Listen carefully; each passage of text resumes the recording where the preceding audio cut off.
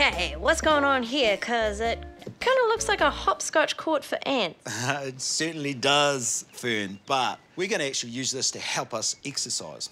Us exercise, really? Yeah, well, at the moment, I've got 4 exercises on 6 squares on this shape. Oh. I need 2 more exercises from you.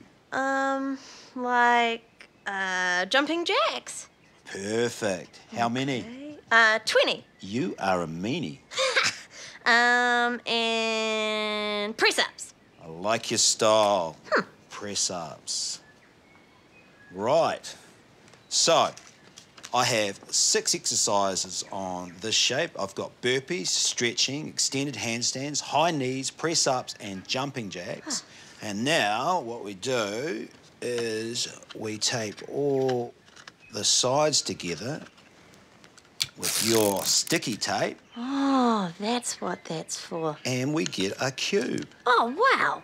So the 6 squares, if you fold them together, it makes a cube. That's right. Oh. Your geometry's perfect. Thank you. So, Fern, what we've got here is an exerdice.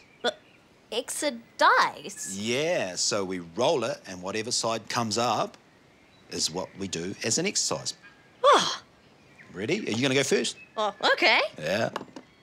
Oh, it's come up handstand. What does that mean? It means that you have to go upside down and stand on your hands. Okay. Away you go. Come on up, Fern. Oh, well done, well. Now hold it. Have you got it? Have you got Yep. it? Good. Good. Keep it together. Keep it together. Don't lose it. Keep that balance. Hold it. Hold it. Hold it. Oh. Oh, did I do okay? You did amazing. Good balancing. Thanks. I think it might be your go now. How did I know you were going to say that? Okay. Oh, no, it's press-ups. Drop and give me 20. Okay. Okay. 1, 2. How did I get the hardest one? Keep your back straight.